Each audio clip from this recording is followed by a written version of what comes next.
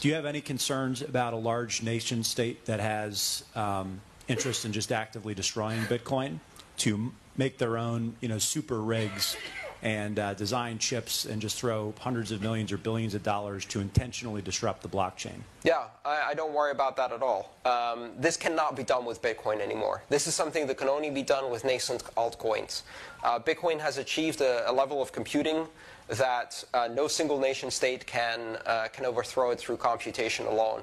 The effort to do so would require a massive covert operation of chip fabrication, then the coordinated assault that would give them dominance over the next block for 10 minutes until we kick those bastards off the network, rework the protocol around them. They would be revealed. They would have lost $1 billion doing this, and all they got to do was one double spend.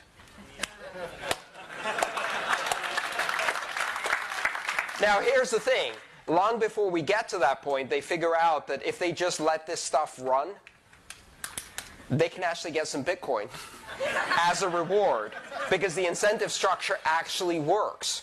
And so I'm not worried about that. And a lot of people are watching the blockchain. And as I said before, what are they going to do?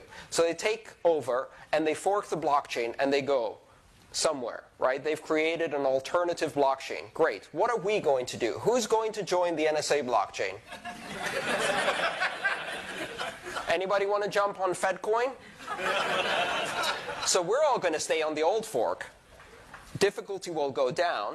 It will get more profitable for the miners who stayed behind, and we'll carry on with our coin, and they can go mine whatever the hell they want on their alternative blockchain. They achieve nothing. They can't make protocol changes because, as I said, 5 constituencies in consensus, and it would take $1 billion to pull the most ridiculous Keystone Cops failure in history.